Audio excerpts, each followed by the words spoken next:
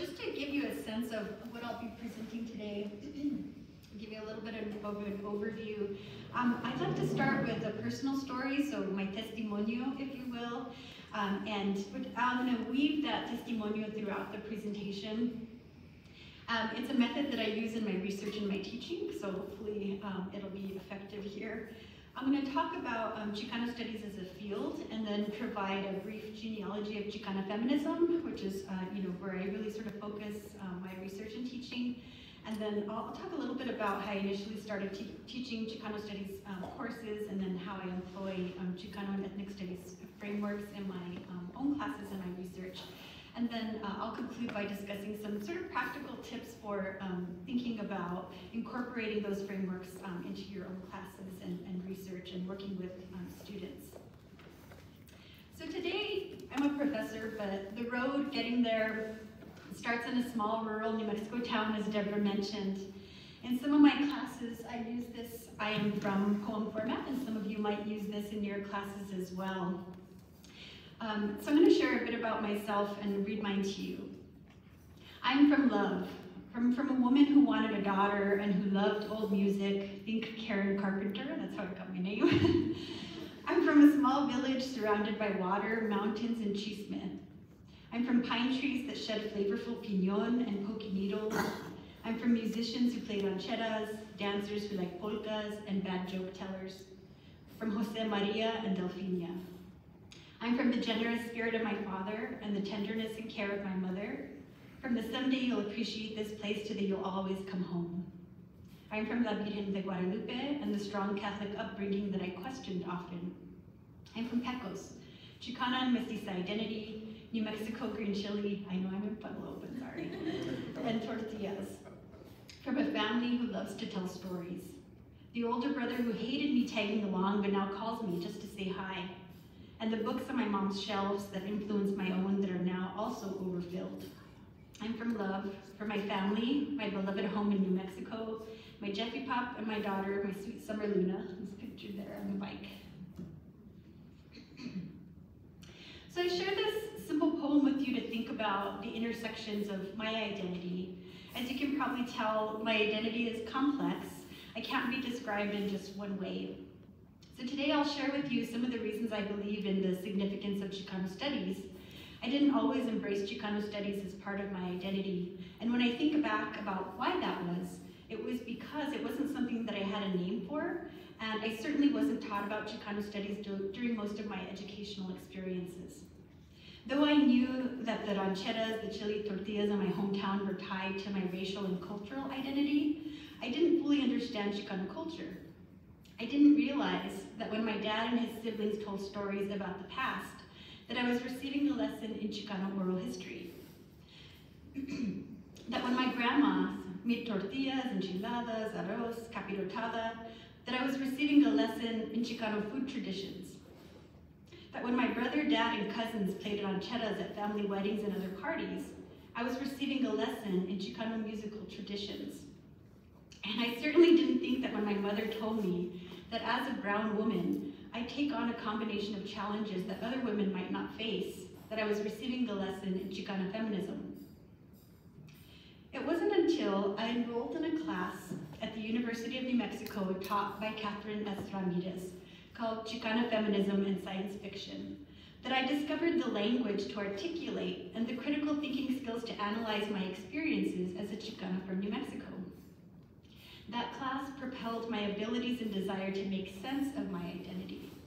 Dr. Ramirez, who was a Chicana from LA, talked openly about what it was like being a first-gen college student at UC Berkeley, how she and her sisters dealt with racism, sexism, and being young Chicanas, navigating their way through systems that had already deemed them unworthy. Dr. Ramirez's class was also a space where I learned more fully about Chicano studies. And I was actually quite surprised about this lesson because she was teaching in an American Studies department. I didn't anticipate learning about Chicanos in American Studies. But that's when I grasped, perhaps not fully then, that Chicano studies was interdisciplinary.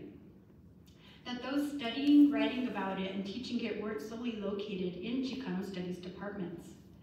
The University of New Mexico, where I attended college, had a program dedicated to Hispano, Mexicano, Chicano studies, but the breadth of Chicano studies wasn't siloed there. I tell this story about Dr. Ramirez's class because it was there that a seed was planted for Chicano studies, and for this Chicano first-gen college student. I didn't go on to get a degree in Chicano studies or even in American studies, that would come later. But what I learned in her feminist and science fiction class and through her research made me aware that Chicanos, like African Americans and Native and Indigenous peoples, have been excluded and objectified. Dr. Ramirez taught me that Chicanos didn't sit back idly, however. She emphasized how Chicanos articulated and enacted what she identifies as their past, present, and future identities through what she labeled Chicano futurism. We were reading science fiction in her class, and through those readings she demonstrated how Chicano cultural production generates transformation. It acknowledges colonial and post-colonial histories, but it also, as Dr. Ramirez reminded us, complicates Chicano cultural identity and enables us to enunciate who we are. Alongside Dr. Ramirez, numerous Chicano scholars have written about Chicano studies and Chicano identity. Mexican Americans have used the word Chicano to describe people of Mexican origin living in the US since the early 20th century. Of course, identities are complex, we all know that. The term Chicano has a long history that connects ethnic Mexican peoples to pre-Columbian tribes in Mexico, so the Mexicas. But despite its longer history, the term Chicano has also been used as pejorative, as a way to describe Mexican Americans of lower social class or standing, and perhaps with some racial overtones. It's also been used as a way to indicate political expressiveness, or radicalism, if you will, as in the activism of the 1960s that spurred the Chicano movement. And as he mentioned, Dr. Del Castillo will discuss this history of the Chicano movement with you later on during his presentation. But it's important to note that Chicano heritage stems from deep historical roots, and it's also imperative that we acknowledge that Chicanos are not a monolithic group. Our culture consists of multiple discourses, diverse spatialities, and various activities. After Dr. Ramirez's class, I went on with my studies outside of Chicano studies. I got a degree in journalism and then a graduate degree in communication studies. But I didn't forget that seed that was planted. In my mid-20s, so many of the questions that Dr. Ramirez's class had encouraged me to consider resurfaced as I tried to make my way through my world. After moving out of state for a number of years, I returned to New Mexico with a strong desire to seek answers to those nagging questions that I couldn't let go of with regard to my identity as a Chicana. I became drawn to Chicana feminism because it provided a link to other mujeres who had been through the trenches of establishing a space for the racialized, gendered, and sexualized voices that had previously been ignored by dominant society. When I was introduced to Chicana feminism, it was situated for me in the 1960s. I understood Chicana feminism to originate from Chicanas who were active in the Chicano movement of the 60s and 70s, but who felt underrepresented by both dominant white culture and Chicanos, who saw the movement as a nationalist endeavor in which Chicanas sought social survival, social equality, and cultural dignity. And while the Chicano movement represented a broad assortment of organizations, activities, and individuals, it also perpetuated specific ideologies, objectives, and strategies that didn't necessarily account for the multiple identities of those seeking action against social, political, and economic inequities. As a social movement, the Chicano movement responded to a dynamic, changing, and multifaceted or intersectional discourse, but it also undermined some of the stakeholders and here I'm thinking specifically about Chicana feminists, which led to a sort of strain within the movement. Chicanas within the movement expressed lack of support for their specific needs as racialized, gendered, and sexed individuals. In response, Chicanas enacted their own forms of mobilization. So here, I'm gonna start to show you a sort of genealogy of Chicana feminist writings that begin in the 1960s with significant figures like Marta Cotera, who was an activist, head of libraries, that's an important point. And she was also a community liaison for the Benson Latin American Collection at the University of Texas. In In 1976, she published Diosa y Hebra, the history and heritage of Chicanas in the US, and then the Chicana Feminist in 1977. And Diosa y Hembra provided a genealogy of the Chicana historical legacy that inspired activists like Cotera. In it, she traces Chicana history from the pre-Columbian period to the 1960s.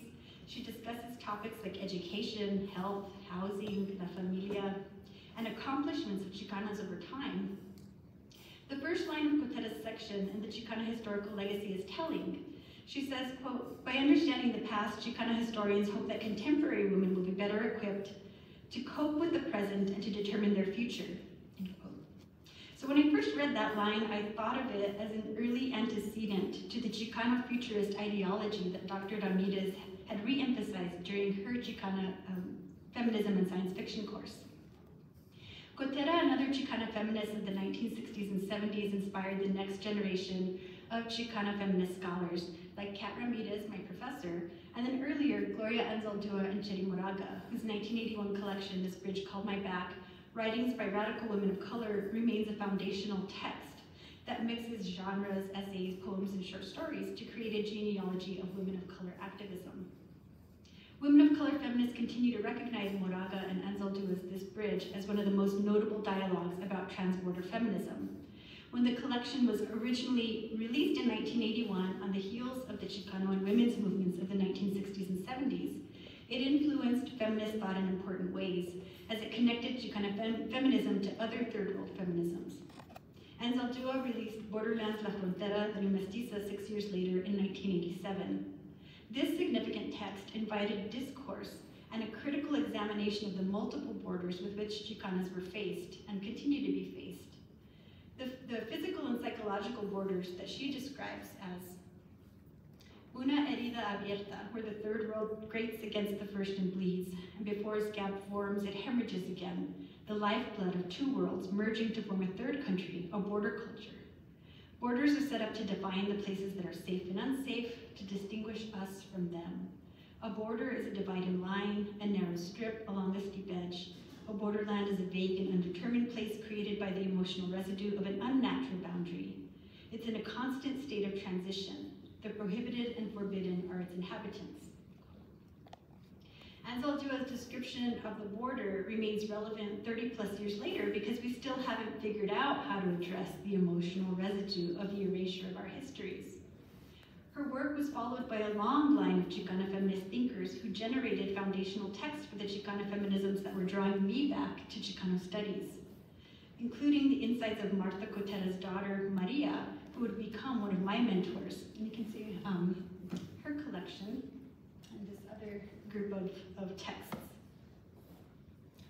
So when I was finally drawn back to graduate school to get my PhD, it was because I was invested in answering the same types of questions that Dr. Ramirez had introduced to me when I was an undergrad. I can now better understand the positionality of the Chicana feminists whose work I was reading. I'd been out in corporate America, unsatisfied with the work I was doing. I was doing marketing and I was doing technical writing, and they both paid very well, but they were so boring and they weren't where I wanted to be. I had moved back to New Mexico and I decided that academia would provide a space where I could interrogate the questions I had about my own Chicano identity. And it's a whole other story, right, to think about sort of the violence of the institution sometimes. But I thought that that would be a space where I could get some of those questions answered for myself. I read Borderlands historian Emma Pettis's The Decolonial Imaginary, and that book really solidified why I wanted to go back to school, why I wanted to study Chicano history from a Chicana feminist perspective. Pettis describes the value of identifying and examining liminal spaces and interstitial gaps that reveal the, quote, unheard, the unthought, the unspoken, unquote. So do I expect you all to ground yourself in Chicana feminisms? No, certainly not, right? But I share this introduction to Chicano feminist thought because I believe it provides a significant reason for why we need Chicano studies and reinforce that Chicano studies can guide our epistemological orientations by encouraging us to invite students to understand theory and analysis from what we know, to better understand how systems of knowing are also linked to the conditions under which people live and learn. Chicana feminists have developed frameworks through which we can better understand how and why our methodologies and epistemologies materialize from colonial heteropatriarchal histories and experiences, and they argue for the imperative of grounding our methodologies in decolonial approaches and oppositional consciousness, what Chicana feminist scholar Chela Sandoval describes as ideology in opposition, formed by those, quote, self-consciously seeking effective liberatory stances in relation to the dominant social order, end quote. This is the world in which we live right now. This consciousness is one that our students recognize because it's their lived experiences. The value of Chicano studies can be seen through example. In 2013, after a postdoc in Latino studies at the University of Illinois at Urbana-Champaign, I returned to UNM as a visiting assistant professor in English and Chicano studies. This was a really pivotal moment for joining the faculty in Chicano studies, and here you can see some of the faculty on the left and some of our students on the right. Their new director, Dr. Irene Vasquez, who's, if you can see me, she's right next to me in that picture. Dr. Irene Vasquez was leading the faculty and students through the process of acquiring departmental designation for Chicano studies at UNM. The Chicano Hispano-Mexicano Studies program, as it was formerly known, had been in existence for at least 40 years prior. But why hadn't they received departmental status? They were the largest Hispanic serving institution in the state, where Hispanic students made up at least half of their 29,000 students attending UNM. To me and to others, it didn't make sense. Beginning in 2011, Chicano faculty, students, and community members rallied to persuade the Dean of Arts and Sciences to push the Board of Regents to grant Chicano Studies departmental status.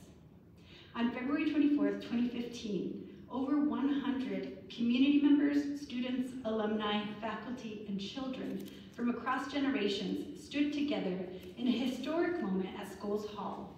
45 years after the proposal was first written, the UNM Chicano and Chicano Studies program became an official UNM department. Can you play the video, please?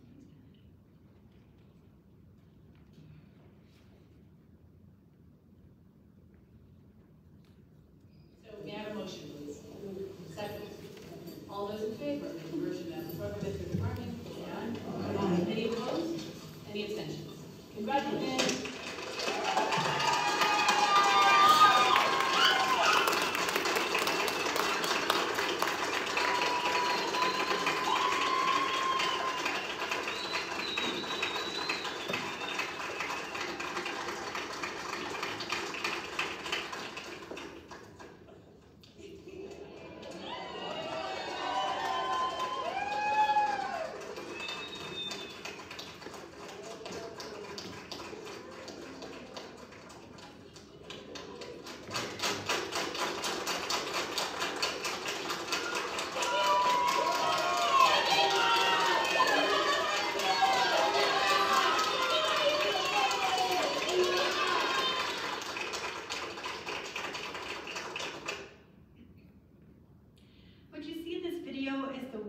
Strong community comprised of local residents and activists, students, staff, professors, and children.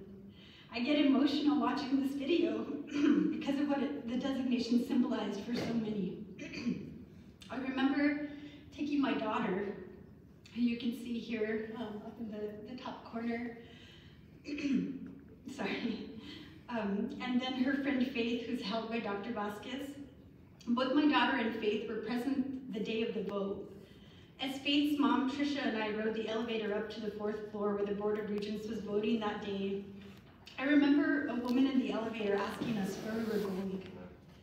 We told her the Board of Regents was voting on Chicano Studies designation as a department. She asked, "Why did you bring your kids?" I was taken aback by the question, but without hesitation, we two Chicana mothers said in unison, because this is for them, it's for their future. The folks you see in these photos became my family. They showed me the value of Chicano studies in a different way that I had seen or experienced it before. Teaching in Chicano studies reinforced my investment in ethnic studies and Chicano studies in particular.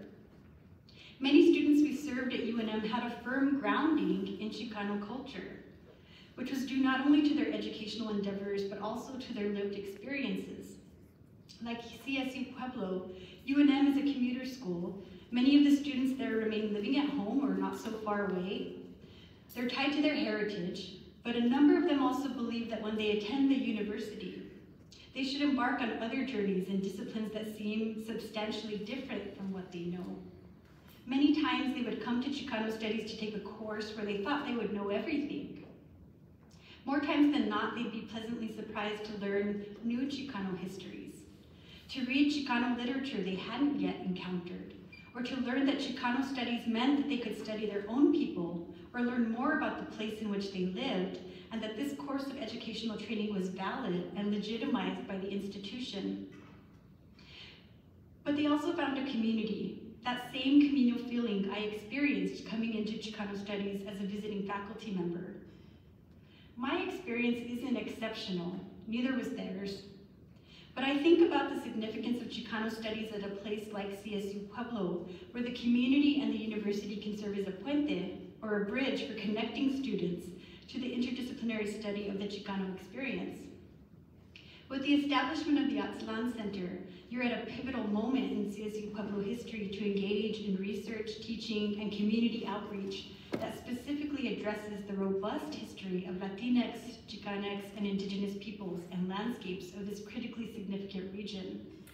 I'm particularly excited about your Colorado Chicano Movement archives, right? As somebody who does archival research, it's like, I'm so excited, so I hope you're as excited. This is a really good time, I think, to sort of pivot the discussion to thinking about the types of research projects and teaching that some of you might be able to do that focuses on Chicano history.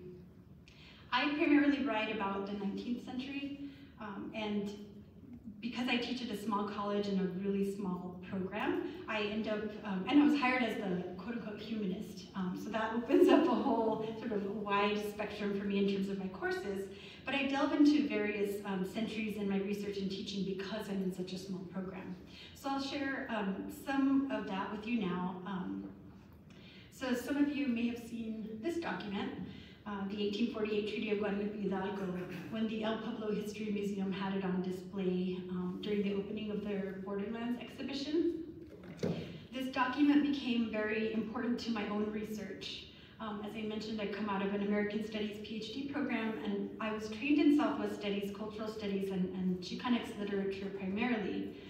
But as a grad student, I also received training in archival studies.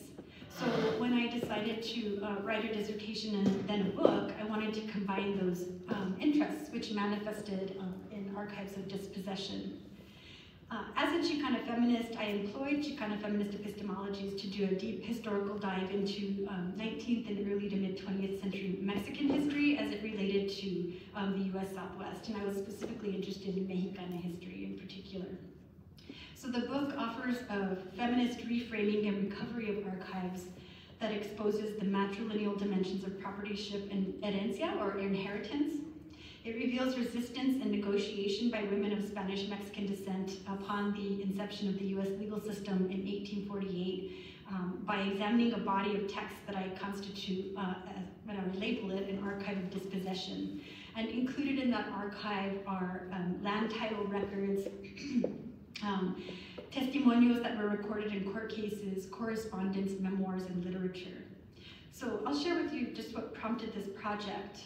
When I was conducting archival research as a grad student in the Spanish archives of New Mexico, I happened upon the testimonio of a woman named Maria Cleofas Bonet de Lopez. And she was the daughter of an English immigrant and a Mexicana land grant heir. Her testimonio told an interesting story about matrilineal dimensions of property ownership that I saw repeated in a series of historical novels that I was reading that had been written by Mexicanas across the early and mid 20th centuries. And I labeled those historical fictional accounts testimonios because they really sort of paralleled the lives of the Mexicana authors across the Southwest borderlands. So I was writing about women in New Mexico, in Texas, and California, and their experiences were really similar, right, in terms of the matrilineal dimensions of property ownership. So this archive, to me, really revealed evidence of the type of early Chicana feminist activism that we continue to see today. So if you remember when I was showing you that genealogy of Chicana feminist texts, right, and I said it was situated for me in the 1960s, well, I was seeing evidence of that same type of activism by these women as early as the 19th century, right? So that sort of initiative, I think, was started early on, although these women that I write about certainly wouldn't identify as Chicanas, right? But in my program in Southwest Studies, I used this research and experience in archival studies to develop a course called Archives of Power. And in this course, we trace the development of archive studies as an interdisciplinary method of inquiry, and we interrogate the archive as an empirically sound and quote-unquote objective form of public history and record. My students study current theoretical uses of the archive in Chicano studies, cultural studies, literary studies, and gender studies. So that gets to Deborah's question, right, about how do we incorporate those intersections in our classes.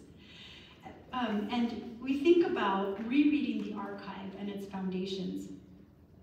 This class in particular isn't actually tagged as a Chicano studies course, but the archives that we visit and study are focused on Chicano and Native and Indigenous voices, including our own Chicano archive, which is really small, but we have one at CC. And we go to the Institute of American Indian Arts in Santa Fe, where they have a really small but a really rich repository of Indigenous and Native activists and artists.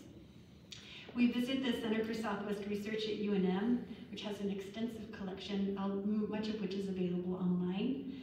And then now I'll include the Aztlán Center and the Hispanic Resource Center for this class as well. So great opportunities. With the Aztlán Center, I think your possibilities, right, for the same type of research would be amazing, right, for you all and for your students. Introducing students to primary sources like these can really sort of invigorate their interest in this deeper history of the region and also in Chicano studies. And it helps them, you know, especially those students who are from Colorado, right, to have an investment in home, right, that we've got this rich history and they can tap into it right here on their own college campus. It invites them to consider the interstitial spaces that Emma Perez emphasizes in her work that might go ignored. This type of archival work can be expanded into exciting projects that not only focus on Chicano and Native and Indigenous history and culture, but into the digital humanities, which is also a very burgeoning area right now. Though we tend to be siloed in academic spaces and disciplines, the digital humanities allows us to consider the possibilities of collaborative projects for students and for your own research. So I'll share one example. Oh, sorry, that's the testimony, I forgot to show you that. Okay, so this is one example. In June, we at Colorado College's Southwest Studies program partnered with colleagues from UNM, UT Austin, the University of Houston, the University of North Carolina, Chicana por Mirasa Digital Memory Collective, Las Pistoleras Instituto Cultural de Arte, and the US Latino Digital Humanities Program. And we hosted and documented the Enriqueta Vázquez Digital History Project field class. The class was co-taught by Drs. Tessa Cordova, Maria Cotera, and Linda Garcia Merchant, and it provided students with a hands-on experience in Chicano history, culture, and Chicano feminisms. And students learned how to conduct archival research, but also how to digitize archival material. In this iteration of the course, students digitized the personal archive of Enriqueta Vázquez, who was a leading figure in the Chicano movement. And you can see her, oh, right in the top left corner there. And so Enriqueta Vázquez wrote for El Grito del Norte, which some of you are probably familiar with. It was a bilingual newspaper based in Espinosa, New Mexico, and it was co-founded in 1968 by activist Elizabeth Betita Martinez, who recently passed away, and attorney Beverly Axelrod. And El Grito del Norte was the official newspaper for Reyes Lopez Tijerina's La Alianza, and you've probably heard of Reyes Lopez Tijerina. He was a very vibrant figure within the movement. One of the neat things is that JSTOR, if those of you who use JSTOR as a database, is they've digitized El Grito del Norte, so it's all accessible, it's all free. And Chicana por Mirasa, that Maria Cotera runs, also has issues available digitally. And I mentioned this field school because Colorado College, Las Pistoleras, where the institute was held, which is in El Prado, New Mexico, so just right by Taos, and Chicana por Mirasa, which is actually this digital collective, we're always willing to partner with other institutions like CSU Pueblo. It's a field, so if a field school sounds appealing, right, something that you could do in the summer, we're happy to help you sort of bring that to fruition. But if a field school isn't an option because of time and or funding, you might consider having students delve into the archive. And so one of the things that's important to note too, and I'll show you now as we move into this next slide. So here's just some El Grito primary documents. So I put together this Colorado Chicanx resources list for you. And I included Chicana por Mirasa, which is actually not based in Colorado, right? It's actually based out of UT Austin, but it's accessible, and that's why I put it on this page. And these slides can be shared with you so that you can have access to all of these links. We've got a wealth of archival materials available at our disposal, and I'll show you a few of them. And so first, can we click on the Chicana por Mirasa? So I wanted to show you Chicana por Mirasa because this is the digital repository that Maria and Tessa and Linda used to incorporate Enriqueta's archive into. But it has a number of digital archives from Chicana feminists, including Marta Cotera, right, Maria's mother. But you can join the collective. And so one of the great things is that Maria and Linda could come out to CSU Pueblo, right? Or you can work with them virtually, right? And your students can work on collecting. They're very, very interested in collecting Chicana stories from Colorado. So that's their next project. So just to think, I'm gonna work with them in my archive class, but this is something that you could do in your class, even virtually. And it gives your students an opportunity to work as part of the collective. They learn digitizing, they learn more about primary sources and what that means. And even entering metadata, which sounds kind of boring, right? It's actually really interesting to think about, or to have students think about, right, the terms that you use for an archive, right? And if we think about sort of the archival studies sort of more broadly, and who the archivists were at a particular moment in time, right? That's shifting. But think about the terms that they might have used to describe a Chicano archive and how accessible those might have been, or that's something real particular. Anyway, your students can learn how to do that as well. As you probably all know, you've got a number of great resources, and can we go back to the resources page, please? Thank you. So you've got great resources here in Pueblo, including the Chicano Movement Archives that have already been mentioned. The El Movimiento exhibit at the Pueblo Community College, if you haven't seen that, that's also a great resource, as well as the Borderlands of Southern Colorado exhibit at the El Pueblo History Museum, but also at the other History Colorado branch locations. And they're always willing to work with classes. Most importantly, you have a very active Chicano community in Pueblo. As Deborah mentioned, I come here any chance I get because it does make me feel like home, right? But every time I participated in an event here related to Chicano history, the community's there. They show up.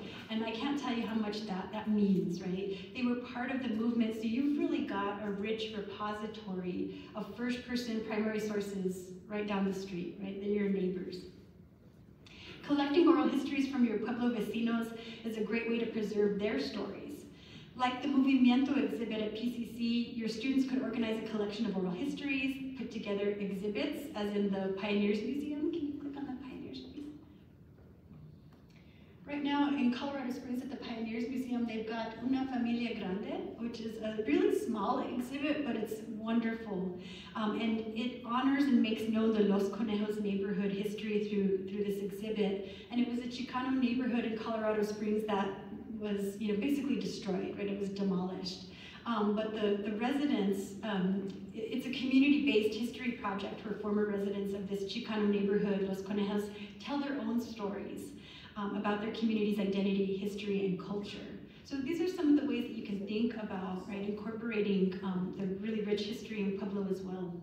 Okay, can we go back to the slide, please?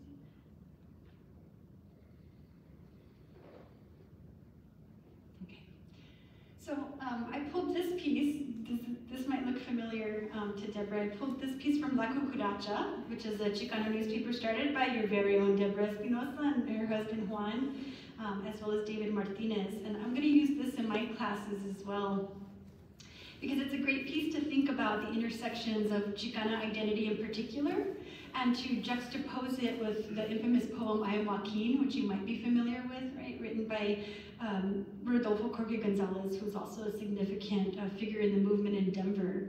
But I show you these primary sources because they're another way in which you can think about incorporating Chicano studies into your classes, right? I also teach literature classes, so for me, thinking about Chicano cultural production, right, and combining that with archival studies is one of the ways that I do that in my classes. So you have these rich opportunities to do that. The newspaper La Cucaracha is digitized, and so you do have access to that. In Southwest Studies at CC, we're able to take our students into the field because we're on this really weird block schedule where our students take only one class at a time and we teach only one class at a time. So longer trips may not be feasible for you all, but students can be taken to other locations via Chicano literature, for example, and through the use of tools like, if you use ArcGIS, story maps, that's a good way for students to be taken to another place, right, where they're creating a map themselves and sort of thinking about the spatial logics of Chicano studies and Chicano history. I teach a class called Environmental Justice in the Southwest, and it's framed, right, from a Chicano feminist perspective, but I incorporate a piece of Chicano literature in that class, which always surprises students, right, because most of the students who I get in that class are environmental science majors. And so they usually don't expect to read a piece of literature in that class, and surely not a piece of Chicana literature. But I generally assign Ana Castillo's novel So Far From God because it deals directly with environmental justice issues in the Southwest and New Mexico in particular. And so then we get to talk about the environment in New Mexico, right? So that kind of draws them in, right, to think about environmental science from that perspective of this agricultural community. And it just so happens to be centered on this family led by this strong matriarch, right? And talks about her daughters. And it's a piece of Chicana literature that centers the Southwest and its inhabitants in a particular way that deals with environmental injustices. I typically take students out in the field, but because of COVID this year, we weren't able to. So what I did was incorporate photos of Tomé and did the story maps project with them. But also, in order for my students to gain a sense of place, we talk in depth about the history of the Tomé land grant, which has a very complex history in terms of thinking about Spanish colonialism and sort of that residue. But it's a very vibrant community that has really worked hard to restore and also just create a space within their community cultural center that preserves that rich history. So normally we would go visit it, but we have photos, right? And I'm happy to share those photos too. And then thinking about how my other colleagues in Southwest Studies engage Chicano studies in their courses, right? And who may or may not be trained in Chicano studies. I have a colleague, Dr. Santiago Guerra, whose training is in anthropology, but he teaches a course on ritual medicine in Southwest, and I mentioned this to Ramon earlier. And in that class, he's really honoring and exploring Native and Chicano science through the study of native plants. And the students work on a garden. We have a Southwest garden, right, where we grow many of the herbal remedies, some of the herbs used in curanderismo, which Ramon will talk about, I think, in depth. And then they do a community teach-in, right, where we invite the local community and the CC community to walk through the garden, and students talk about the herbs and the plants. My colleague, Dr. Eric Paramount, who's a geographer, incorporates Chicano studies in his course on political ecology, in which he invites students to understand ecological concerns, and they do that through thinking about the struggles and ingenuity of Southwest cultures under changing social, political, and historical traditions. So not only is he teaching them about the environment and ecology, right, he's also doing a historical dive into the region for those students as well. And then I have a colleague, our visiting professor, Dr. Nancy Rios, who's currently designing a course centered on Chicano murals. And it's based on her work with the Chicano Murals of Colorado project, so CMCP, and that was one of the resources that I listed for you on the site. CMCP is an amazing organization to work with. Lucha Martinez de Luna is the one who runs that organization, and I've worked with Lucha to do both in-person tours with my students of murals throughout Colorado, specifically in Denver. We go to Denver, but she's also done virtual tours. So again, if you can't take your students out in the field, right, but you want to talk about art or art history or sort of the influence, right, of Mexican artists on some of our Chicano muralists, that's another good way. We also collaborate with our Fine Arts Center at CC, which has one of the largest Southwest arts collections in the nation. You don't see most of it because it's in the basement, right, in the collections. And if you're so inclined, you can request a tour. They've sort of limited, right, who they allow downstairs now. But we have a permanent exhibition on Southwest art. And our curator of Southwest art, Polly Nordstrom, and our educational coordinator, Ali Ehrensaft, are always willing to partner with community and other educational partners like you all to conduct tours, right, whether that's virtually or in person.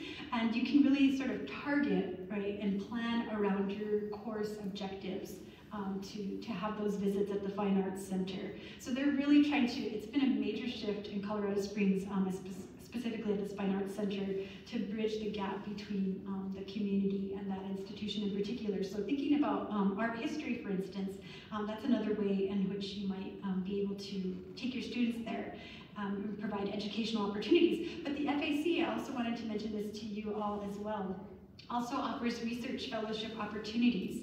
So if you're interested in exploring those collections, they offer fellowships that can be done at various times, right? I know that you're all busy and you're teaching or you're working or you're taking classes, but they offer opportunities that provide a stipend for you.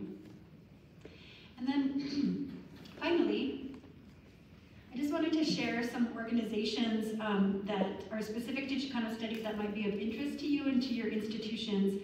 And the first is Mujeres Activas en Letras y Cambio Social, or MALCS, as it's better known. And this is a professional organization for self-identified Chicana, Latina, Native American, Indígena, mujeres, and gender non-conforming folks. And there's a national chapter, so the logo that I'm showing you there is the national chapter of MALCS.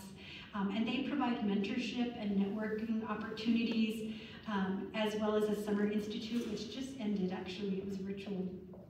Or you can take students, or you can present, right? And I appreciate MALCS because it is very much directed towards not only academics, right, but activists and community members, artists, right? So it's a plethora in terms of thinking about the representation there.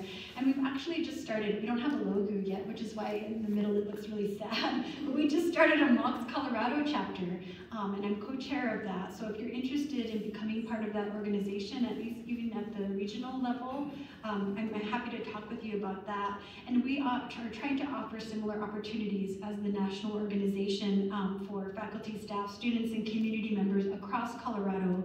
So right now we have members from Fort Collins, UCCS, Regis University, Metro State, UC Denver, and CC, and then we have a number of community members who also are part of the regional chapter as well. And we've hosted, some virtual workshops thinking about self-care. What does it mean, right, to get through this pandemic? And then there's the National Association for Chicano and Chicana Studies, or NACS, which Ramon may talk about a little bit later, which also was designed to serve academic programs and research centers pertaining to Mexican Americans and Chicanos.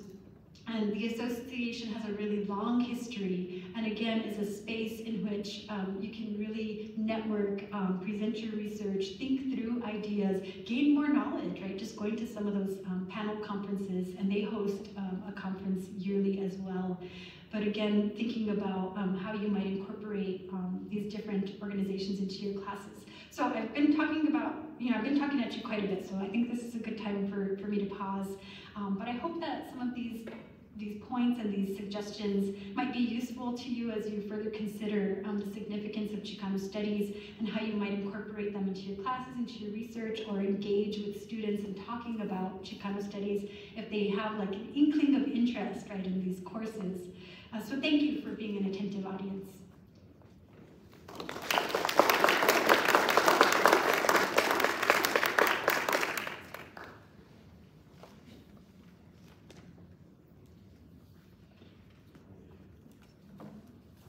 We're getting organized. Thank you so much. We still have a good bit of time before lunch, and so I wanted to open it up for discussion. I can walk around with the microphone if you have a question or something that we could talk about. Is that okay with you, Karen? Yeah, that's totally fine. And I'm happy to show you some of those resources. I know I talked really fast. I always get nervous giving presentations, so I probably went through it really rapidly. That's okay. It was fascinating. Thank you so much. I really enjoyed that a lot. I'm going to start off with a question. We call our program Chicano Studies, and I'm kind of an outsider. I'm not a Chicano Studies person, and I saw you use lots of different terms for programs. Can you talk a little bit about what is the state now? Chicanx studies, Chicano studies, where are we going with that? I think it's shifting in terms of thinking about acknowledging, right, the various identities that make up, you know, quote unquote Chicano identity, right, that it's not monolithic. And so I think in order to account, right, for the ways in which we identify, that program names are shifting, right, or department names are shifting to account for those various identities. And I think that's important, right, in terms of thinking about inclusivity, right? And even for these organizations, I mean, we've had a number of conversations in MOLCS, for instance, about, you know, anti-Blackness, right, in terms of thinking about Chicano studies and Latinx studies. And these are important conversations that need to happen. And some of the programs and departments may not change their names, right? But I think that they're, in terms of the changing demographics of students and faculty that are teaching the classes, that are wanting to take the classes, that there is acknowledgement that we need to shift our thinking a little bit more in terms of broadening, right, and being more inclusive. So that's why we tend to see the AOX, right? Sometimes you'll see the little @ symbol, but it's to be more inclusive. I'm gonna ask a dumb question. So there's no dumb questions. If you have any questions, feel free. When I see that @ symbol, how do I pronounce that word? I say Chicana O, but how do you say it, Ramon? Yeah, or so yeah, in this country, so many reiterations, and there's still a struggle about where we're gonna go with it, I think. It's not been resolved. I like your point about the inclusivity, because then, you know, one of the things that I don't think we should do is what's been done to us, and say to somebody, you can't be that anymore. You can't be Hispanic. You can't be Latinx. You can't. We should have a community dialogue and work it out, because then what happens is people say, well, you talk about respect, and I bring an idea here and it's not respected. So they had asked me to speak at UCD on that, and that's what I offered to them. So let's talk about it. Who are you? Why are you of that? Why are you choosing that name? And see if we can find the synthesis. And I don't think it's been found yet. In my opinion, my humble opinion, when you tell somebody they can't be that, you become an oppressor. In the oppressor-oppressed dichotomy, you become that without consciously knowing it. And so I try to walk that ground, that sacred ground, through dialogue and say, how can we work this out? That day we didn't, but at least they heard my opinion about why I'm Chicano, and then talked about Latinx and about Hispanic and about Latino and so forth. And it's still an unresolved issue. Mm-hmm. But we could trace it back to history, because the Chicano was colonized twice. They were colonized by the Spaniards in the 15th century, and they were colonized by this country after the signing of the Treaty of Guadalupe Hidalgo. And so they took our identity. They dismantled our identity on purpose back in the 15th century under colonialism. And part of the healing process that we're trying to establish is, how do we reclaim that and feel good about it? And some of the work that's being done in Deborah through Jerry Teo out of California is about healing historical and intergenerational trauma. So it's something I don't know, but I certainly think at some point communities need to talk about it.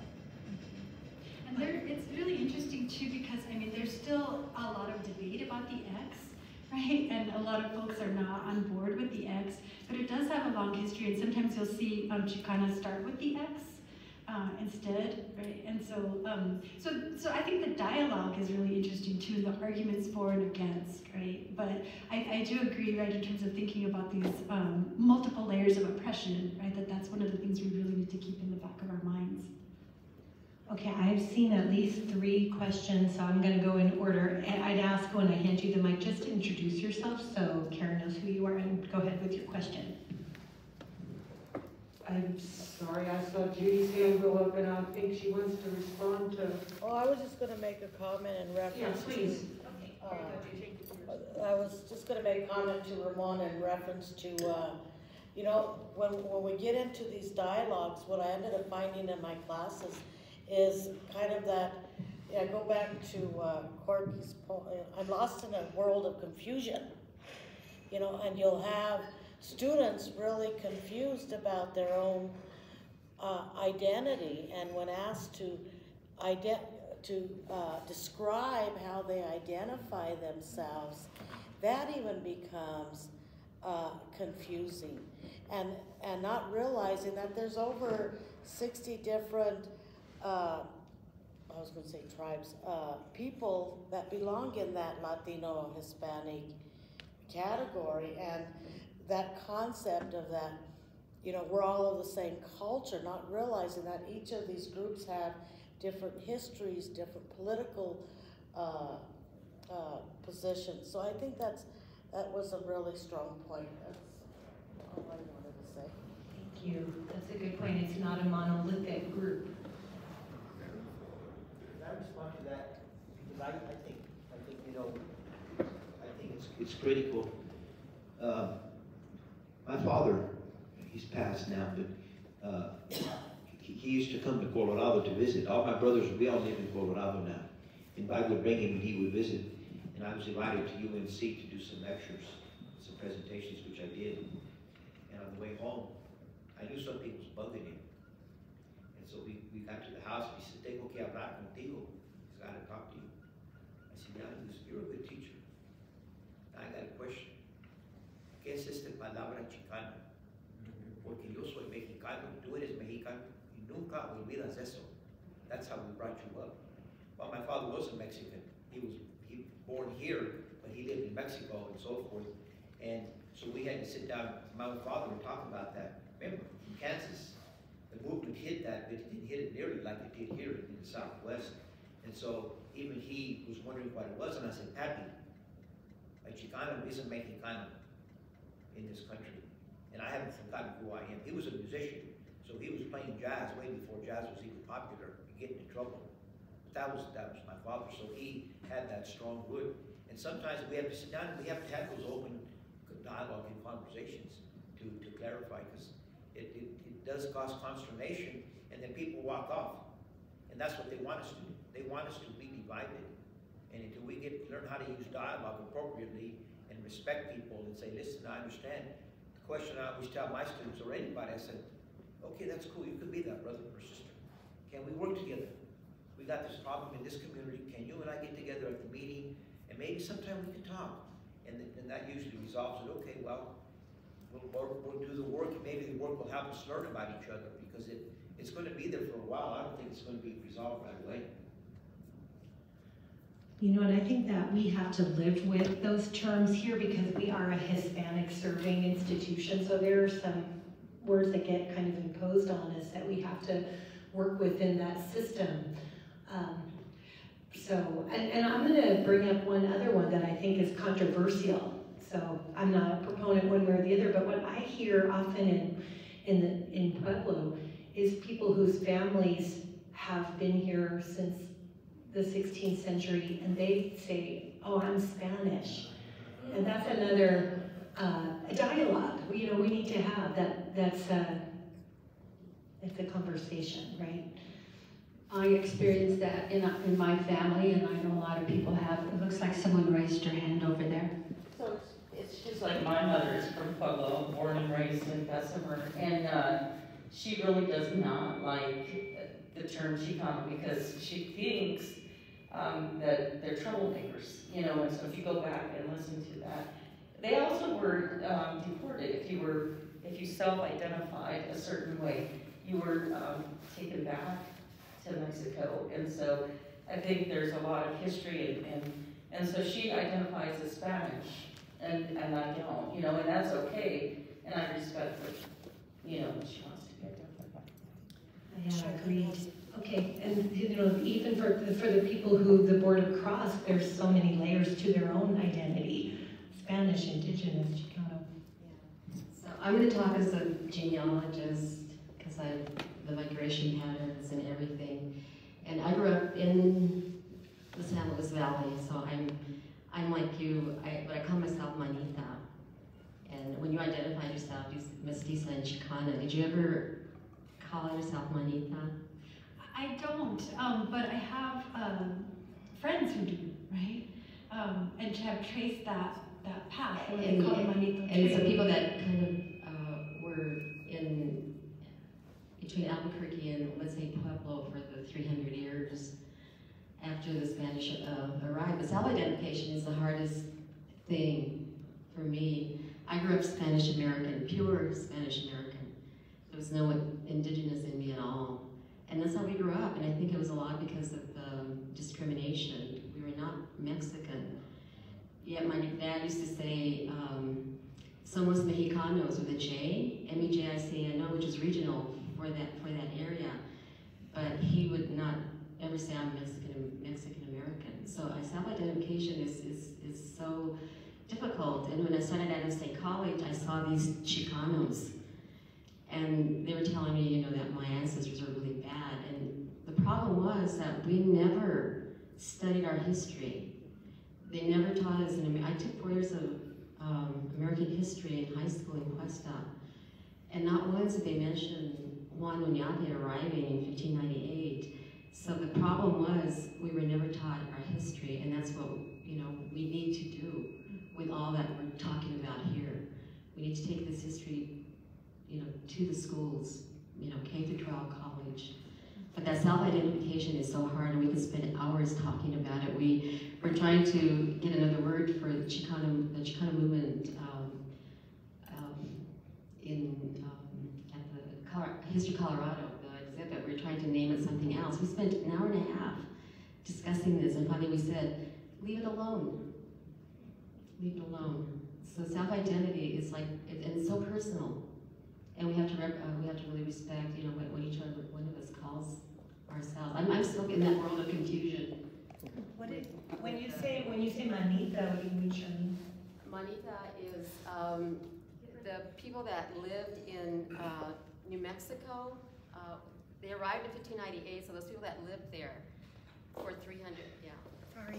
The people that lived in, Oñate brought the first group of Spanish people to New Mexico in 1598, and the people that came with that group were with Deborah in 1692, and they lived in that New Mexico area. And I think the Manito, two ways that the Manito came about, either through the hermanos penitentes, everybody called each other hermanito, or the brotherhood and compadrazgo system that that was formed, where all the neighbors raised the children. It took a village. So that the manitos, you know, come from that. And if I ever say anything, I used to say, I'm from the San Luis Valley. Oh, you're a manita. You know, and so, and in Pueblo, I try to teach this, that there's two major populations. The manitos, who came from New Mexico, and they're migrants, they're never immigrants as they were here. And then the Mexican people that came in the very first part of the century, and they were called sumatos. And it sounds like a bad word, but it's not. It just means people from the south. People that came from Mexico, skipped New Mexico, and came here for the jobs. And some went to Kansas, you know, but that's, you know, so you have those two major populations here, and then the new immigrants. And then you have, you know, a few Puerto Rican, Cuban, and so on. So it's really important to know what is the breakdown of the population of Pueblo.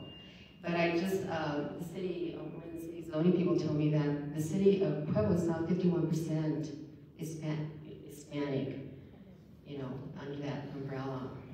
So, but anyway, yeah, self-identity is so hard. You want to respond to that? I just want to respond regarding that, and I'm glad you brought up. I grew up where, on my father's side, Manitos, on my mother's side, Surumatos, making me It's Chicana. like a mixed marriage. Yeah, it was like a mixed marriage, and it was a very interesting dynamic regarding perspectives. And when I would tell them, that makes me Chicana, because I have my indigenous. But the sad thing that I realized was that the Manitos thought they were better than the Surumatos because they had been here long. I don't know. It's really confusing, but it is part of that lost in a world of confusion, because when you grow up and people say, don't call yourself that, or don't associate with being Mexican, but your family's from Mexico. You can't, and that's part of, I think, what Chicano studies is bringing the pride, But not being ashamed. bread pudding is capirotada for the Surumatos and sopa for the Manitos. Right. So even our food So and even our our language and stuff is different. But that's why it's important to understand Chicano and identity and what that means It's to folks. complicated. In fact, I've had people tell me, before I came into this class, I was Latina or Latino. Now I'm Chicana. Do you know what I mean? Because they realize what that identity means, and it recognizes our indigenous blood. And yet, there are people who tell us, you only need to be American. That's all. You speak English, and be like us. So that's that world of confusion. We don't mean to overwhelm. All of these labels and all of these identities, it's confusing to us. It's certainly confusing to all of you, and you want to be respectful and you want to use the right term.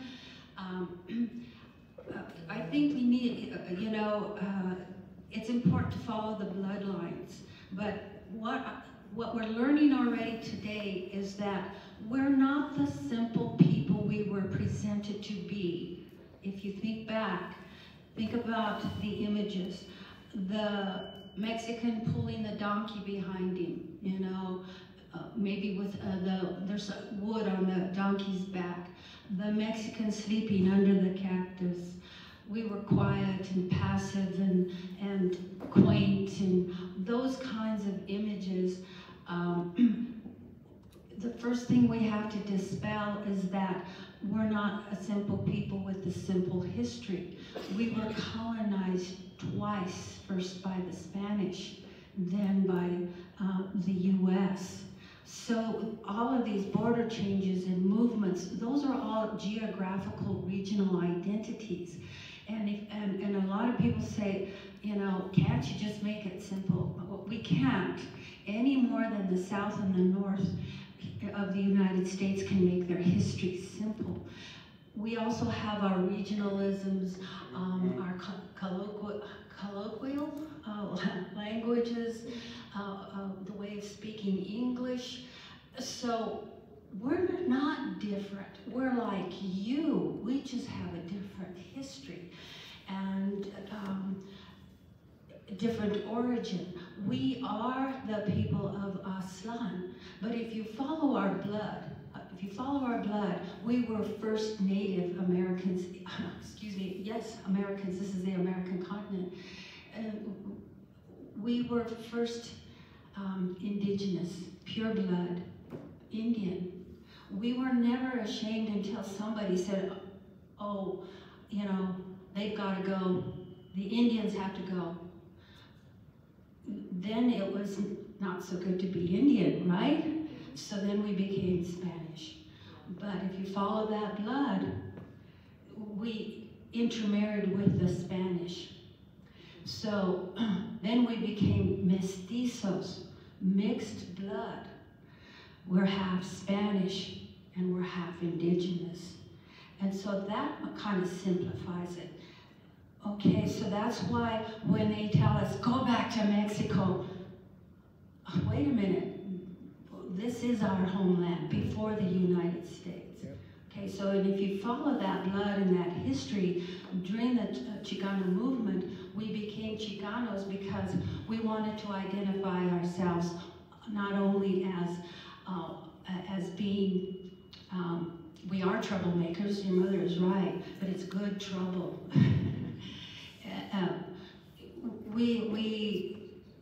We had to give ourselves a term that made us stand out as radicals. And what we did by claiming the term Chicano, we were stepping back to our blood. Stepping back to our blood, because Chicano is such an ancient word. It goes back to the Mexica tribes. That's our people, the tribes from the north. And so, if you look at the word Mexica, I wish we had a whiteboard here. The CH in the Spanish, I'm sorry, in the Nahuatl is pronounced like Mexicano. The Mexico, or the Mexico tribes, or the Mexica tribes, all right? We are the Mexicano. In Spanish, that becomes an X. Mexico, Mexicano. That's how ancient the word is. I know it's a little hard to explain and follow, but it's so ancient, that's why we called ourselves Chicano. It's really Nahuatl, it's Aztec. Aztlán is the region of our country, our origin. Being the Mexica tribes and the northern tribes, this is our land. The Southwest is our land. So if you follow that bloodline and the language, it's a little simpler. We're mixed blood people who were colonized, and this is our homeland. And it's okay, yes.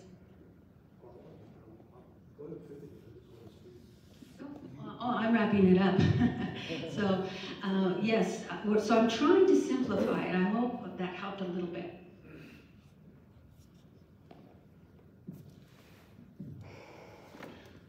I'm a retired journalist, and words have meaning to different people.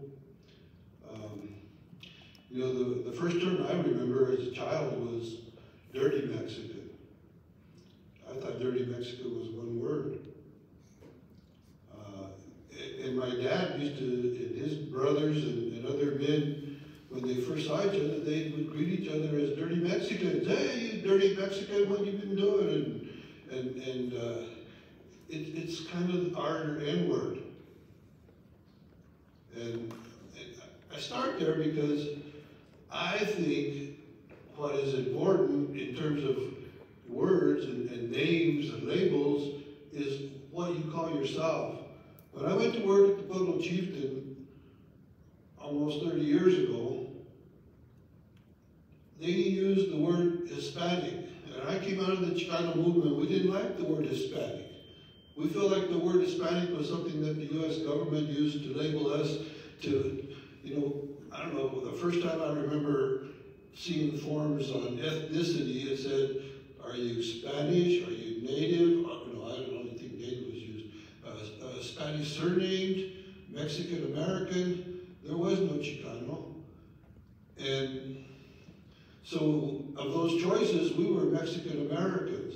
You know, the organization in UMAS that we started, or that was started in Boulder, was the United Mexican American Students, and that was the term that was used in 1968 by those students.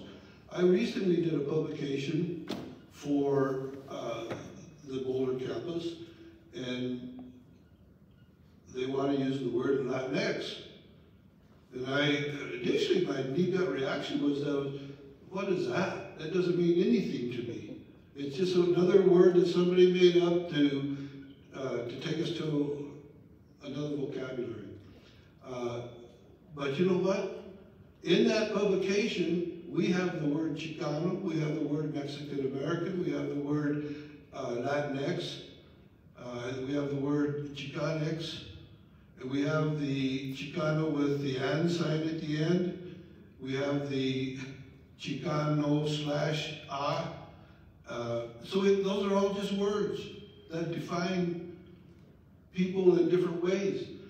Back to the newspaper, well, the time that I was there, I made it a policy that we use the term that the people that we're reporting about use. If we're talking about Chicanos, we use the word Chicano. If they call themselves Chicano, you know, like I said, I came out of the Chicano movement. When I went to work at the newspaper, frequently people I knew were in the newspaper, and I wasn't going to call them Hispanic because I knew that they didn't want that term. That's not who they considered themselves. So we adopted the policy of trying to identify people the way they identify themselves. And I think that goes a long ways towards settling this issue. If you want to be Latinx, be Latinx. If you want to be Chicano with an and sign, be a Chicano with an and sign. It does, terminologies in many ways separate us rather than bring us together. And you know, Chicano is a term that came out of the movement in the 1960s. And I understand the history of the word Chicano, but I also understand the political power the term Chicano had in the 1960s. It says we are not you, we have our own history, we have our own identity, and that's the term that has stuck with me all of these years. But I don't care what you call yourself. It doesn't matter to me. And if I write about you, I'll call you what you want to be called. Thank you, that's really helpful. Appreciate that. Before we see if anyone else wants to comment, I want to make sure, do any of our online people have any comments? Just wave your hand. Okay. Does anyone else want to say anything else about this topic before we move on? One thing that's adding to the confusion is the DNA and the DNA results. It's even, yeah. But I said, one of the things that's adding to the confusion now is the DNA that people are taking and the result. And misinterpreting the results, right, George? Misinterpreting the results, we really have to be careful. You know, all of a sudden, we are coming up with this 40% indigenous. That doesn't mean that your grandmother was 40% indigenous. You have to really be careful with those results. But the one thing that it has done is that all of a sudden, those people that didn't want to be indigenous, all of a sudden, they're taking, you know, this pride. But they have to be real careful with those results. And that's another addition to the confusion of identity. Identity many times was protected. We've already talked about the term Spanish. We protected ourselves by calling ourselves Spanish because we didn't want to be Indian. Well, we can articulate all of these terms, but our parents couldn't. My mother couldn't articulate that. We were Spanish because we're not Indians. We don't want to be Indians because that's the bottom, you know, in our world. So it was protection, and that's how our parents protected themselves. That's true. I'm interested in the area of you use some great words for it, but the diversity of who we are. We're not monolithic. And when you look at the book that we published, El Movimiento Sigue published, El Movimiento del Pueblo, the cover of the book, front and center in that front cover photograph, which Juan chose, is a black African American. Because in Pueblo, there's not that many African Americans, and so they supported the Chicano movement. Chicano movement supported different activities that they did, the black beret, the brown beret. The other thing is that I think, for me, the word Chicana means I have Native American heritage. So the spirituality that reaches out to me is very often Native American. And here in Pueblo, we have a strong community of Puerto Ricans, because when they left the military in Colorado Springs, when they were discharged, instead of going home, they came here, because this is where they came to dance. This is where they came and met women, and so married our Chicana women here instead of going back to Puerto Rico, which means Puerto Rican is very, very diverse. So you've got Chicana who's got African American hair. You've got a Chicana who's got Native American hair. And we know what we're talking about. So, you know, Chicana to me means it's very diverse. But I think from the outside, you know, what I don't see visually represented here is the Chicano with the big African American buns, you know, in her hair, the trenzas, the different ways that they, you know, have learned to fix their hair. And I think that's part of the struggle, is we're trying to be pure or something. The Spanish weren't even pure. They were not pure people. So, you know, part of Chicano is recognizing, and I wonder at what point these people that are 40% indigenous are going to say on their census bureau, I'm Native American. And I think that would give a lot of power to Native American where they have disappeared. They're not there. They're here. They're here in this room. And I really appreciate the way that you've embraced the diversity of Chicanismo.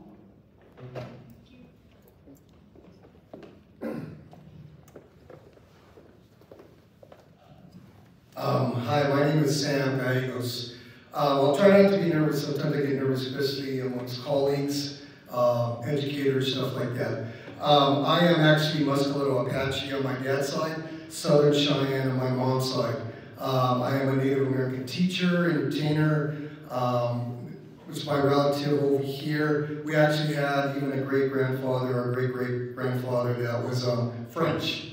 But even as Native Americans, we have our tribal identities. You know, I go by my Apache and my Cheyenne identity. But even within that, we kind of have a caste system where it starts off where you're full-blooded, and then it goes down from there if you're from different tribes and stuff like that. If you're an urban Indian, if you're a res Indian, we go through all of that. But in the end, it's all about cultural pride and cultural identity. Because when we get together as indigenous people, when we go to our ceremonies or our powwows or whatever, the first thing that we ask each other a lot of times is, what tribe are you from? And we identify ourselves through that identifier of Apache, Cheyenne, Navajo, Dene, whatever you are. And we go through that identity crisis sometimes too, because some people don't look at us as being Native because we're not full-blooded. And we don't carry an identity card. Who gave you that identity card but the United States government? But yet we judge each other as people by that identity card. Are you enrolled in a tribe, or are you a tribal member, all this kind of stuff? To me, I'm indigenous. Those are my roots. This is where people come from. All of us in here are indigenous. And recently, a year ago, I was chosen for a national program called Native Americans in Higher Education and Mentorships. I'm actually one of their regional directors of cultural and Native American and Indigenous Studies. One of our main initiatives is to actually create Native American and Indigenous curriculum for K through 12. And not only that, but it's going to be taught by Indigenous people from local tribes and tribes up in the nation, stuff like that. There's an estimated 564 recognized tribes, again, by the United States government. But it goes far beyond that. There are hundreds and hundreds of tribes that ain't recognized by the United States government. Again, that marginalizes our people because they're saying, well, because you're not recognized by the government, you're not an official tribe, or your people don't really exist. And that's really a problem a lot of times, because us as indigenous people, as Native people, we don't exist because our history has never really truly been told. And it really needs to be told, and that's part of our initiative, is to get into the school system, get out there into the community, and start teaching the children the true history of this land, because it goes thousands of years beyond what we consider the United States of America and stuff like that. And I hope everybody in this room becomes part of that initiative, because we need your knowledge, we need your wisdom to go in there and continue to teach our children. Because again, it goes back to cultural pride and building those roots deep within our children. Because not only that, I created my own organization, which is called Seventh Generation Education Alliance, again, where we go into the schools and we teach that cultural history, so our children become proficient within their own culture and stuff like that, and they start asking those questions. Who am I? Who are my people? Who are my ancestors? Where do I belong? And it's all part of that, you know, and being an indigenous person is a big struggle in this country a lot of times, because I'm also a professional entertainer and I see both sides of the fence. When I'm a professional entertainer, non-natives, white people, they love us, they welcome us, they like worship us in a way, which is kind of crazy. But then when I become myself as a Native American activist, they want to destroy me, they want to kill us. They shoot us and they rape us and they do a lot of different things to us, imprison us, just because we're expressing our First Amendment rights.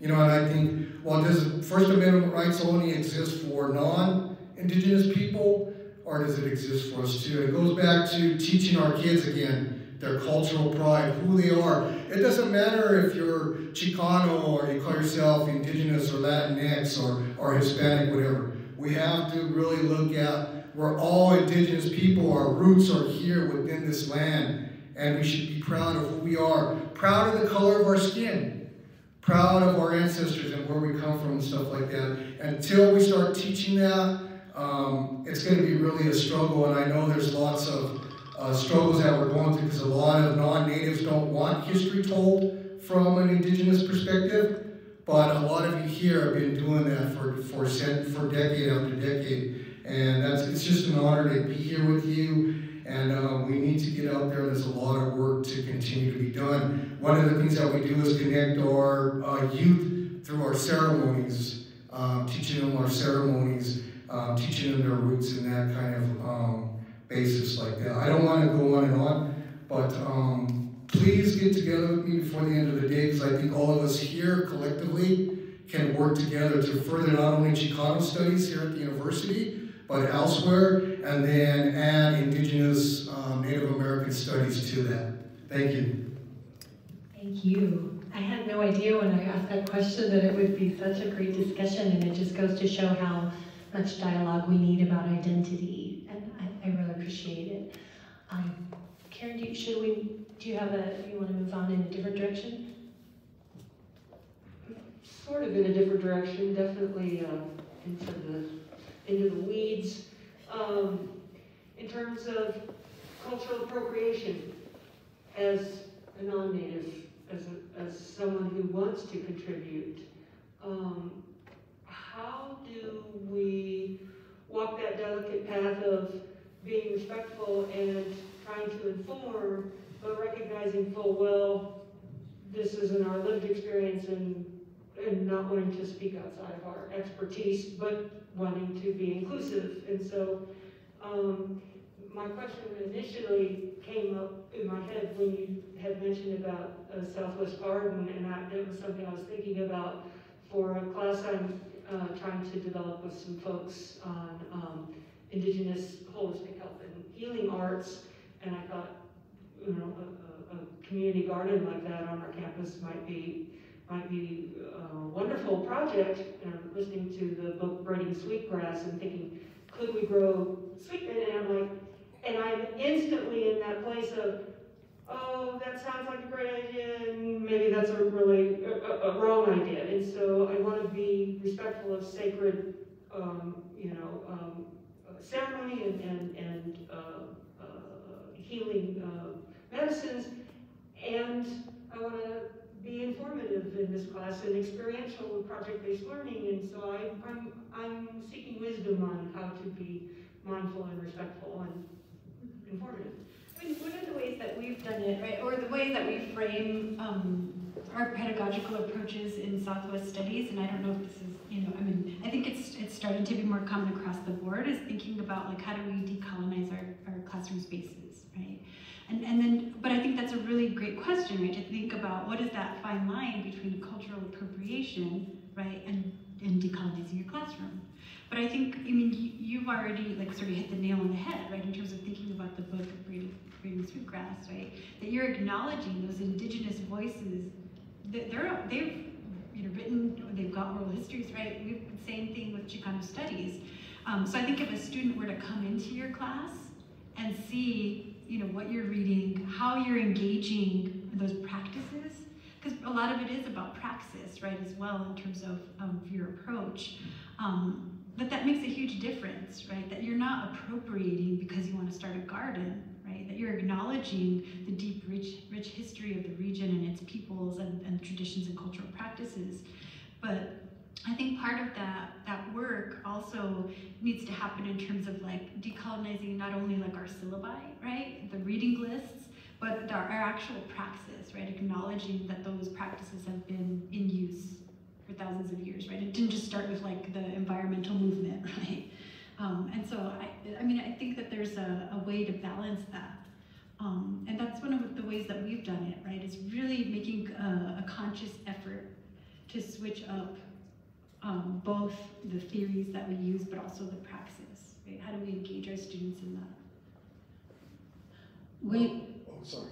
I just wanted to respond to her question real quick about cultural appropriation. I think in many ways too, I think non-natives have also gotten ripped off of their culture too, because how many white people actually know their true cultural roots, their cultural identity, and really celebrate that, you know what I mean? Like, you guys think of your history as 200 and whatever years that America has been in existence. Your culture goes far beyond that to your cultural homelands, your ancestral homelands. How many of you know your cultural roots, whether you're Scottish, Polish, Irish, whatever?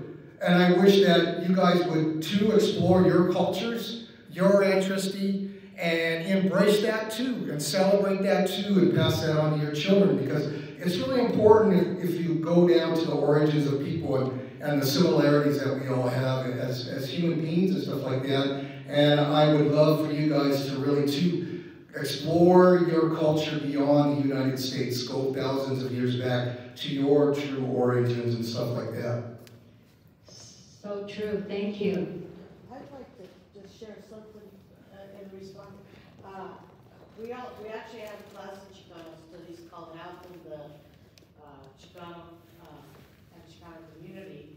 And one part of that is looking at indigenous healing practices, taking a look at, our natural herbs and stuff that we even have here in our area. And that might be something that we could work on and collaborate together, because that's what this is all about.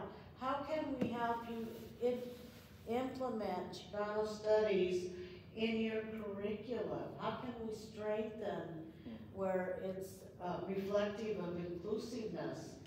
And, we talk about curanderismo or folk healing. It goes back, and there's reasons for it, and there's methods and even ritualistic spirituality that comes in with, how do you perform a susto ceremony or something like that. But we need to get together. Yeah, absolutely. Because I want to build this class, and I was also looking at the health promotion area. Yep. And so let's connect. I think that's a great point too in terms of thinking about the collaborations, because I've learned so much about, areas that I'm unfamiliar with in co-teaching with colleagues. So that's another way to sort of like get your feet wet, right? Learning from folks who have been studying and thinking about these other ideas.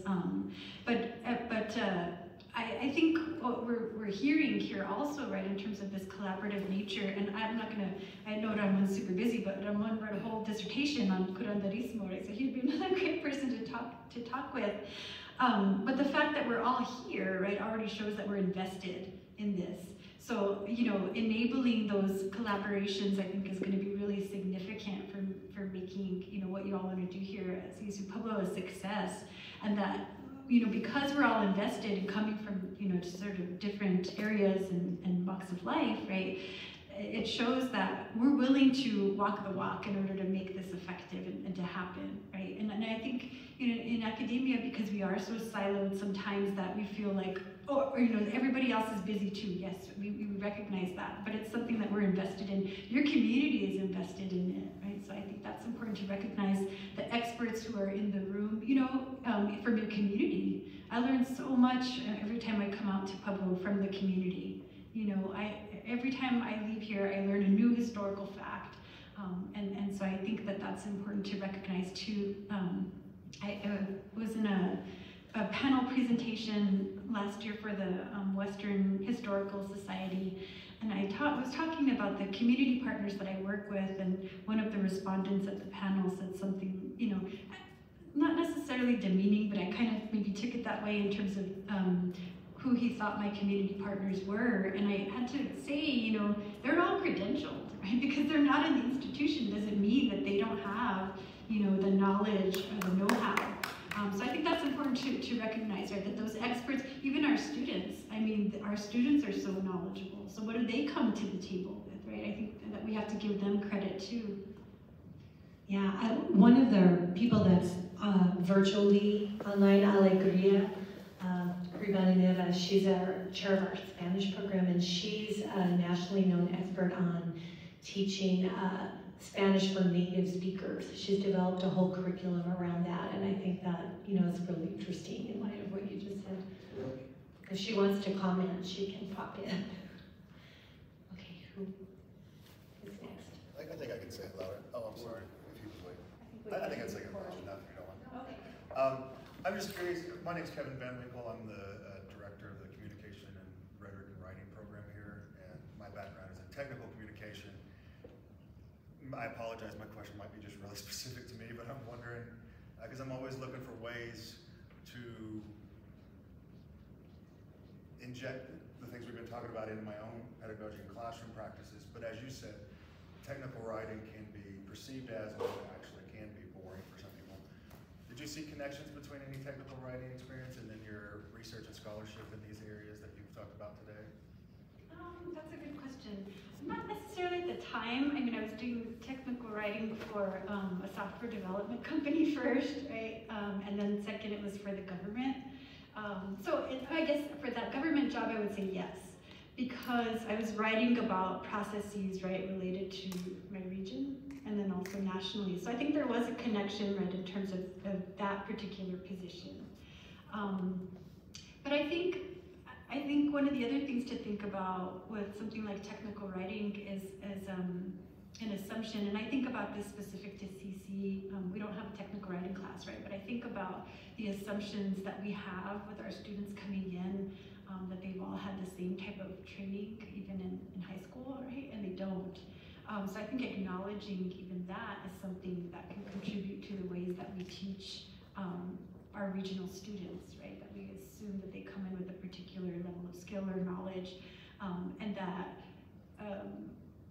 we don't have those same expectations for other students. So I think even that, in terms of thinking about the training that you provide in those classes, might be something to consider. But in terms of like the specific writing that I was doing, there wasn't necessarily a direct connection to ethnic studies per se. Looking for assignment ideas. Oh, okay. So me, let me know. Yeah. Thank you. That's a great question. I'm trying to think now. You made me think ways that you could get students to write tech technically.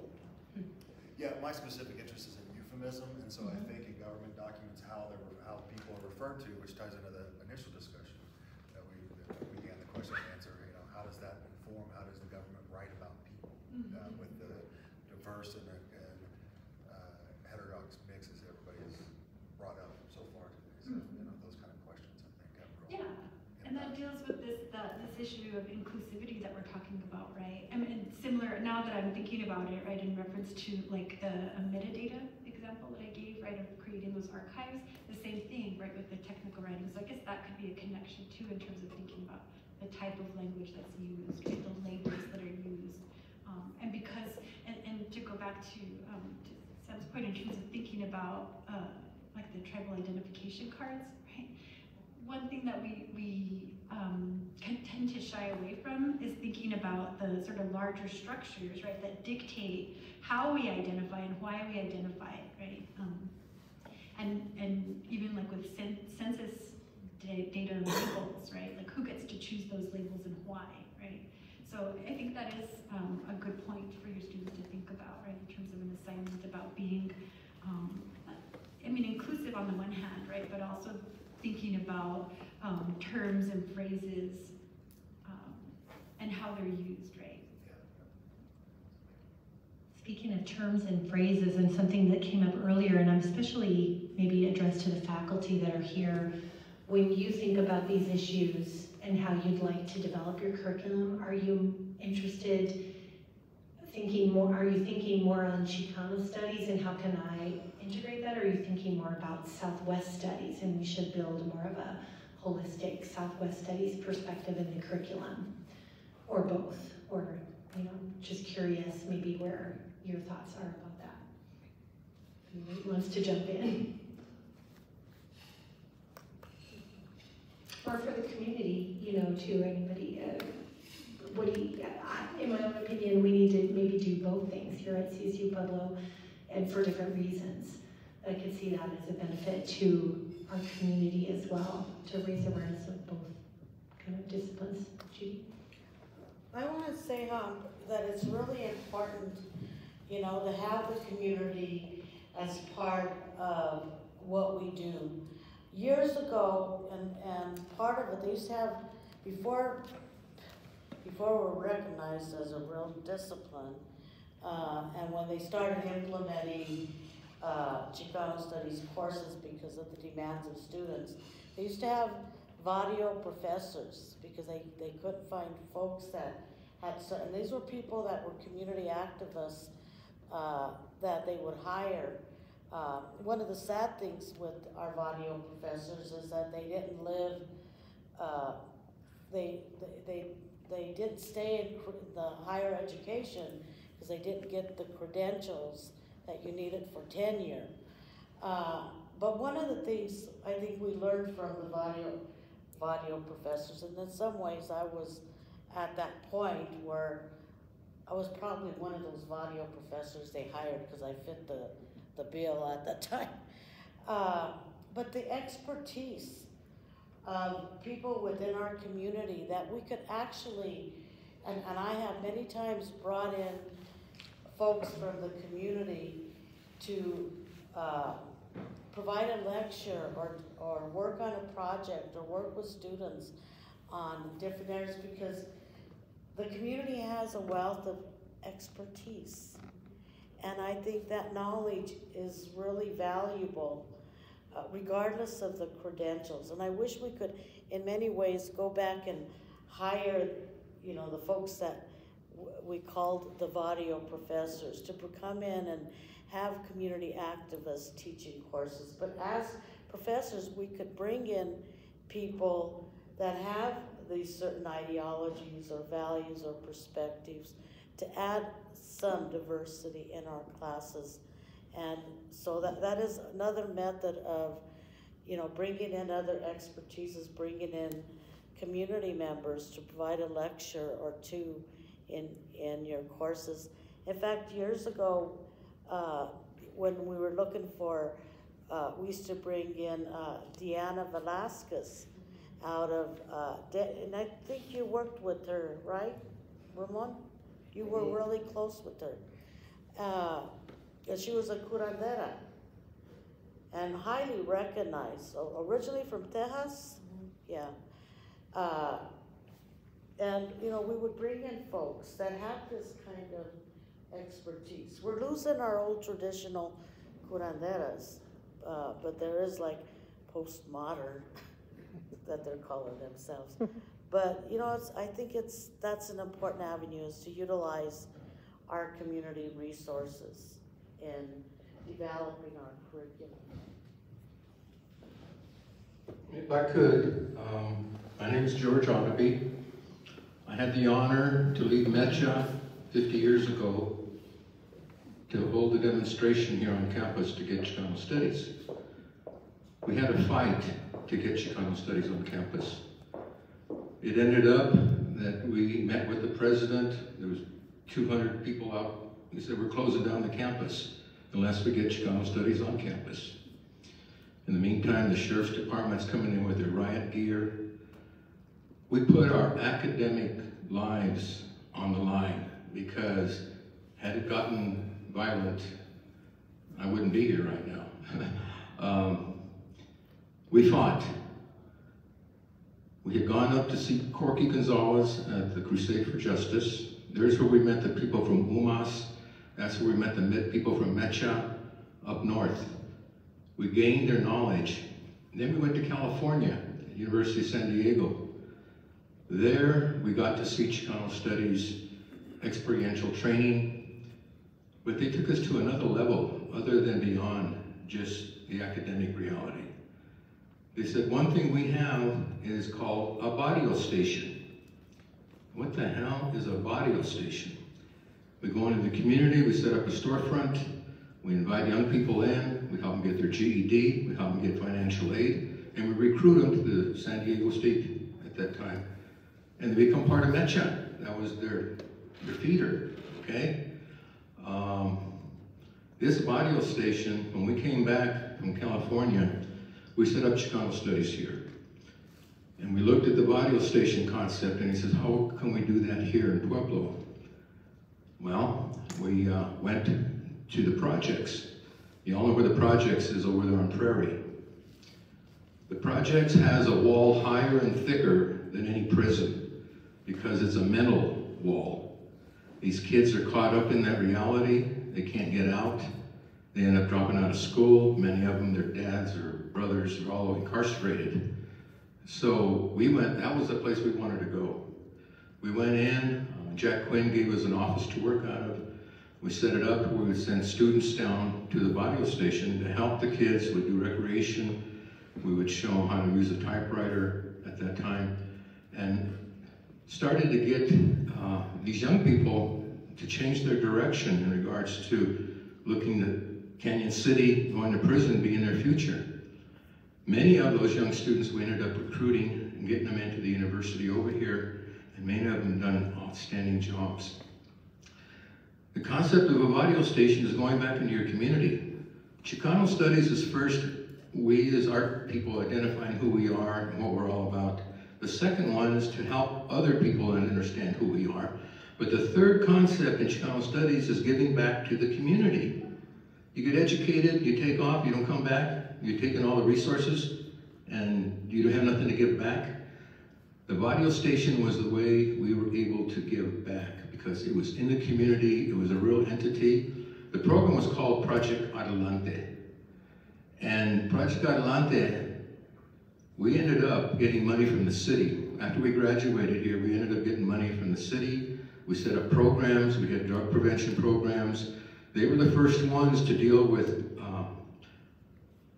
glue and paint being available for the kids at the projects, because they were all huffing. You get enough huffing, Brian, your brain goes to mush. We got a law passed in the state of Colorado to take those off the shelves and lock them up. Project Adelante was the one that pushed that reality. The second one was pretrial intervention program. These kids were being arrested for almost nothing, ended up with a court record, getting incarcerated, and then they're in the system. We set up a pre-trial court intervention to where instead of the kids being sent up, they would do community service, or they could wear a ankle bracelet, saving a lot of money. Project Adelante was on the forefront of that reality. That was all that came out of Chicano Studies. We were all students of Chicano Studies. We set up the radio station. We got funding from the city. Another program we had that we set up after we graduated with the Southwest Institute for Human Development. We were doing voter education registration. We were using CETA funds for 1 year until Congress found out what we were doing, and they sent a special law to keep it from happening again. It was nonpartisan, but they kiboshed it. We were doing housing in regards to getting people housing. These were all people who had come out of Chicano Studies to set up nonprofit corporations. We found out in San Diego, their radio station even went further. Their radio station ended up setting up shopping centers, housing developments. That, to me, is where Chicano Studies should be at. In academia, helping the community achieve those goals of housing, of dealing with health disparities, dealing with the juvenile system. Because 8 out of 10 in Buena Vista are Chicanos. They're being fed into that system on a daily basis.